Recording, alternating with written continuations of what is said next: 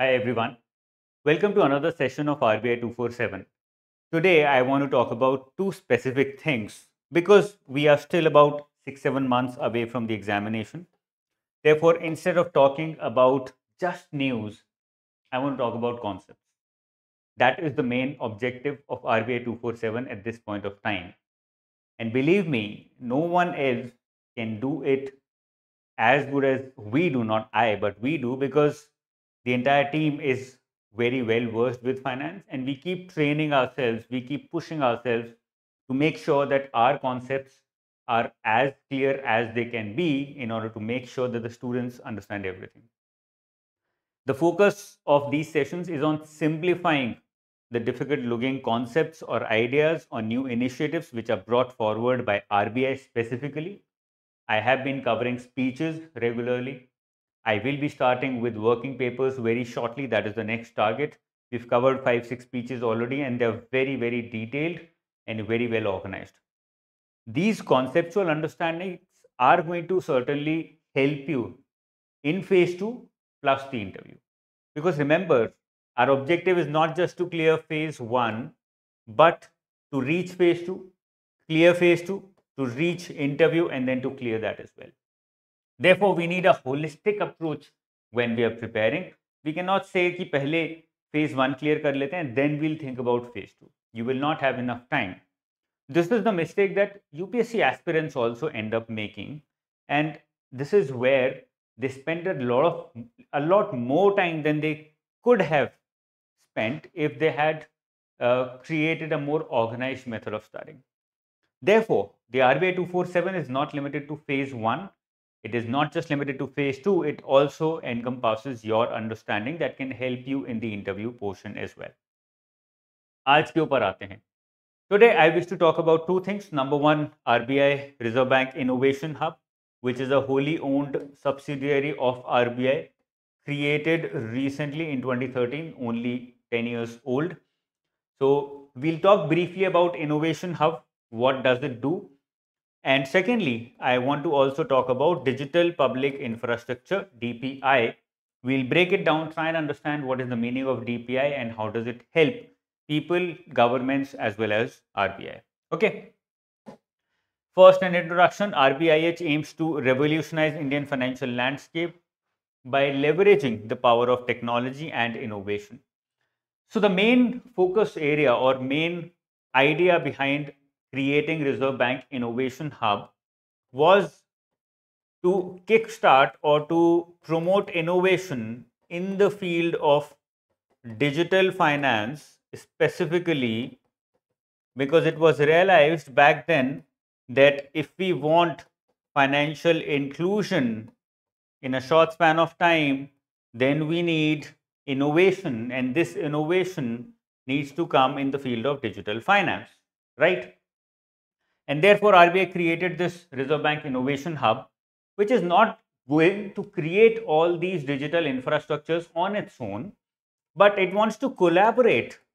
It wants to collaborate with various other startups, private enterprises, so that they can kickstart innovation in the field of digital finance that can ultimately bring about financial inclusion. That is the ultimate objective. So, using digital finance, matlab using technology and innovation to make sure or to bring about financial inclusion, that is the objective of Reserve Bank Innovation Hub. And the same is the objective of creating digital public infrastructure. That is why we are talking about both of them together. Digital public infrastructure is what? It's infrastructure that is digital in nature. For example, Aadhaar, for example, UPI, for example, DigiLocker, for example, DigiYatra. What are these? These are digital infrastructures which are created keeping in mind public welfare. So, these are public infrastructure which are digital in nature. Just like we have roads. आप flyover बनता है घर के पास तो बड़े खुश होते हो कि यार ट्रैफिक नहीं लगेगा, अब ये रेड लाइट पे खड़ा नहीं होना पड़ेगा. What is that? Infrastructure.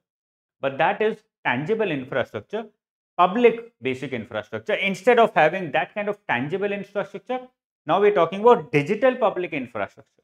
So when the government or the RBI or any private entity creates and infrastructure which is digital in nature, which helps public welfare, that becomes to be known as digital public infrastructure. Digital public infrastructure works in the form of digital finance in order to promote financial inclusion. For example, we have UPI. UPI, Unified Payment Interface, is an example of digital public infrastructure that is promoting digital finance and in return helping us increase financial inclusion. Digital public infrastructure can also take other objectives in mind, other forms in mind, and we'll talk about them shortly. So introduction समझ आ गया. I hope you've understood why are we talking about these two together, Reserve Bank Innovation Hub and DPI. Let's now start discussing DPI. हमने समझ लिया DPI होता क्या है. अगर लिखना होगा आपको एग्जाम में, so this is how you can write. It's a digital facility or network. It's a digital infrastructure or digital network that enables people, enables countries, enables communities to safely and efficiently deliver economic opportunities and social service to all residents. लोग एक दूसरे के साथ social service कर सकते हैं. Communities can do it with people. Private companies and NGOs can do it with people. Countries can also provide the various kinds of public welfare services to the people through digital infrastructure. The best example, of course, here is Aadhaar. Aadhaar ने क्या किया? Aadhaar created a digital identity of every person, of every citizen of India. And by creating that digital identity, which is verifiable, making sure that any kind of law enforcement agency wants to verify your identity and they can do it in seconds. So it empowers the citizen to say loudly, out loud, and to claim that I am an Indian citizen. You can verify my identity in seconds. It reduces time of verification. It reduces time taken in fulfillment of various services. For example, मैं passport बनाने जाता हूँ. They just need the original Aadhaar. मेरा original आधार वो verify करते हैं, उसको scan करते हैं. They know who am I. They cross check it through other documents and in seconds they can approve और reject my passport application. That's the power of digital public infrastructure systems, networks, facilities like Aadhaar. We also have Digi Yatra. आप अगर recently travel किया होगा airports पे तो देखा होगा डिजी यात्रा में क्या होता है. यही होता है, सेम चीज़. आपको अब एयरपोर्ट पे जब खड़े हुए हो, when you are trying to enter, you don't have to show all those documents. आपके फ़ोन में डिजी यात्रा ऐप होनी चाहिए, उसके थ्रू आप immediately seamlessly you can enter. बस आपका सिक्योरिटी चेक होगा and that's all. You don't need anything else. Okay, so that's how डिजी यात्रा also reduces the time of providing public services. Okay, ये हमने समझ लिया. DPI allows people to open bank accounts and receive wages faster and more easily. So DPI, like Aadhaar, can be connected with something like UPI, can be connected with something like bank account, and automatically they help in providing services like direct benefit transfer. They help in providing wages, let's say through NG NREGA. तो ये सारी चीज़ें, ये सारी जो deliverables हैं, which are a responsibility of the government, which are a part of social welfare schemes, these all can be fulfilled much faster through a digital public infrastructure like Aadhaar, an identity system like Aadhaar. This is the power of digital public infrastructure. It allows governments to support citizens more quickly and efficiently, especially during emergency. Emergency क्या हुआ था? COVID-19. Okay. A lot of people migrated back to their hometowns, but the government launched, food welfare program after that. और उसके under लोगों को extra ration दिया गया था over and above what they were entitled to get under National Food Security Act. And it was so easy to provide all of it because every citizen was connected through Aadhaar. ऐसा नहीं है कि सबका ration card पे changes किए जाएंगे, physical कुछ होगा. Not required. सबके आधार कार्ड में चेंजेस किए गए या एड ऑन किए गए या फिर उसको मार्क कर दिया गया digitally, making sure that you don't have to stand in long lines in order to get all those benefits. So that's how seamless it becomes. It enables entrepreneurs to reach customers far and wide.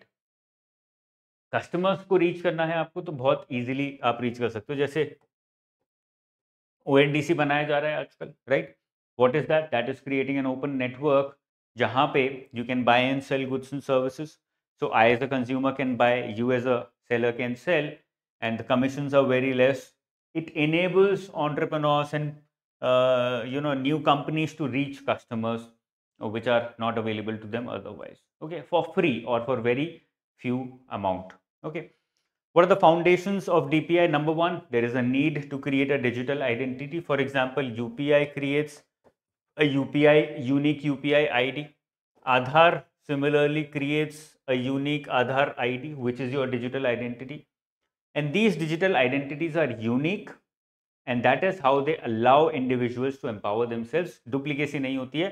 At the same time, you can seamlessly and easily, without any threat, share these IDs with people or with government or with other agencies, and you don't have that threat कि इस ID के through मेरे account को hack कर लिया जाएगा या मेरी identity को change कर लिया जाएगा. You don't have that threat because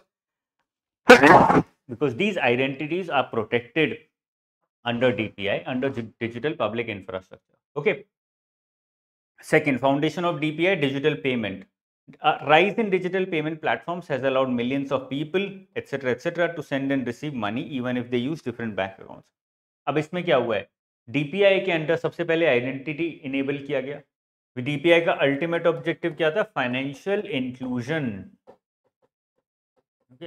Even if you're providing services to the people, social services, basic financial services, you are somewhere or the other targeting financial inclusion.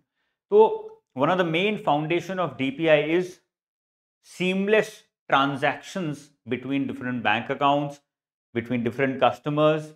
It doesn't matter. I have an account in HDFC, another person has an account in Axis or any other bank. I can just UPI them seamlessly. That saves a lot of time, that empowers people, makes them more productive. At the same time, that increases digital transactions because now it's much easier than cash. मैं भी आजकल cash नहीं रखता हूँ. I am always short of cash. सोचता हूँ यार 200 रुपये 300 रुपये मिल जाए, वो मिल ही नहीं रहे. Because I don't want to go back to the ATM anymore. I can easily use my UPI because it's so seamless, it's so simple. So it increases my digital footprint, empowering the tax agencies to understand how much do I earn, how much do I spend. उनको सब पता है ये सारी चीजें because all of this is recorded. तो अगर कोई टैक्स इवेट कर रहा है, they can catch hold of that person very easily. Okay. Number 3, data exchange. A data exchange system allows data to be shared between unconnected institutions in ways that benefit people. तो बहुत सारे institutions हैं which are not connected with each other, जिनका कोई लेना देना नहीं है एक दूसरे से. But because this DPI unique identity, digital identity जो बनाया हमने, that is protected by different layers, so it's very easy, safe to share your data with other people. तो डेटा एक्सचेंज अनकनेक्टेड इंस्टीट्यूशंस में जब होता है, ऑटोमेटिकली इट एम्पावर्स और it brings to life these two digital systems. And I don't shy away from sharing my data with any of these institutions because I feel that it's safe. For example, credit card data. आप credit card information Zomato में या फिर कहीं और Swiggy में डाल देते हो without thinking twice about it. You very you're not concerned that your data will be breached. कभी कभी होता है, बहुत rarely होता है. Because RBI has created through NPCI, they've created such good layers of safeguarding your data that different unconnected systems can easily connect with each other using this data. So that is the power of DPI. So identity, उसके बाद payment, उसके बाद data exchange. Okay. Let's come to Reserve Bank Innovation Hub. थोड़ा briefly समझ लेते हैं what is RBIH. DPI and RBIH both have similar missions, that is financial inclusion. RBIH किस तरह से करता है? फाइनेंशियल इंक्लूजन का हमारा अल्टीमेट ऑब्जेक्टिव है. यहाँ पे हमने डाल दिया financial inclusion which is the objective. ये DPI आ गया यहाँ पे. RBIH क्या करेगा? It will collaborate, it will cooperate, it will promote what? Various institutions, various startups which are involve in financial infrastructure. इनके साथ कोलैबोरेट करेगा कि भैया फाइनेंशियल इंफ्रास्ट्रक्चर इंप्रूव करो. Digital public infrastructure again is focused on creating digital financial infrastructure. तो दोनों ही digital financial infrastructure create करने की फोकस कर रहे हैं। RBIH does not do it by itself. RBIH empowers and works in collaboration with various startups. That is the objective of RBI. Digital public infrastructure is the system of creating digital financial infrastructure which can empower the public and ultimately result in financial inclusion. That's how both of them are connected with each other. Okay. RBIH was established as a Section 8 company, which means a non-profit company in 2013. Initial capital infusion 100 crores. ये basic data which you should be aware about. What is the mission of RBIH? Easy access to financial services for low income population dedicated to promoting financial inclusion. मैंने अभी आपको chart बना के दिखाया. Okay. Innovation ecosystem. RBIH aims to create a vibrant innovation ecosystem that encourages cross-disciplinary thinking, fosters collaboration, supports startups. Simple form में बोलें अगर हम, what is it trying to do? It is trying to create a financial ecosystem which is focused on innovation. एक system बना दिया आपने जहाँ पे बहुत सारे स्टार्टअप्स ना, जैसे मैंने एक स्टार्टअप खोला फाइनेंशियल इंक्लूजन के लिए, कुछ फाइनेंशियल सर्विस प्रोवाइड करने के लिए, RBIH ने मुझे फंडिंग दी, मेरा स्टार्टअप ग्रो हो गया, बहुत पैसे कमाए मैंने, सेल किया, रेवेन्यू बढ़ा, and then I sold it of, let's say to RBIH only to RBI, और I am still running it, it doesn't matter, I am just making good revenue out of it and I am doing a good service to the nation as well. मेरा एक दोस्त है, उसके पास भी एक idea था, वो बोलेगा यार मैं भी कर लेता हूँ, if Anuj Jindal can do it and RBIH is supporting it, why shouldn't I do it?